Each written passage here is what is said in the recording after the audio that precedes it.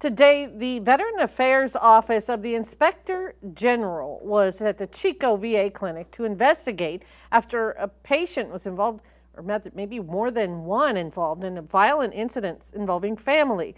This was in 2022. Now, Action News Now reporter Camille Acevedo is live in front of the clinic near Bruce Road. Camille, what was the OIG looking into?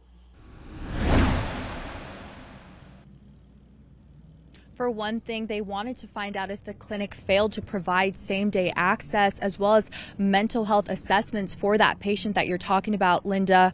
The Veteran Affairs Office of Inspector General report says that staff didn't grasp the urgency of the help that patient needed. The report says there was not a care provider available that day to evaluate the patient. They were too booked up, but the Veterans Health Administration requires facilities to provide patients with same-day appointments if there is an urgent need for it.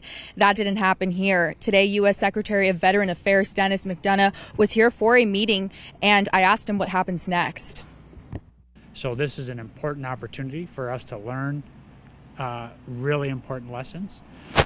And part of my learning today was to come up here to meet with our team, to hear directly from them what their experience is right now, what I need to do to make sure that I'm the best possible partner for them. And in that regard, this was a very, very helpful. And coming up at 5, you will hear from veterans who shared their own experience coming here to the Chico VA clinic. Live in Chico, I'm Camille Acevedo for Action News Now, coverage you can count on. All right. Thank you, Camille, for that report. Of course, we're going to continue following this case closely.